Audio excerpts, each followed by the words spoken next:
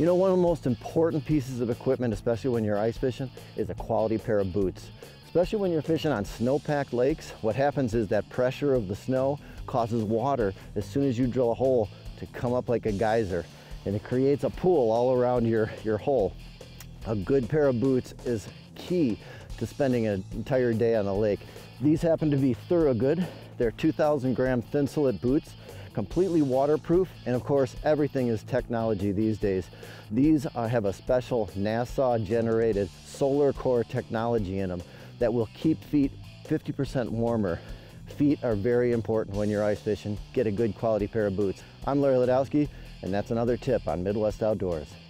FloFast is a great tool for refueling a boat. Could be a jet ski, sleds in this case. You know, we make a variety of container sizes. We make a 7.5, a 10.5, and a 15-gallon in size.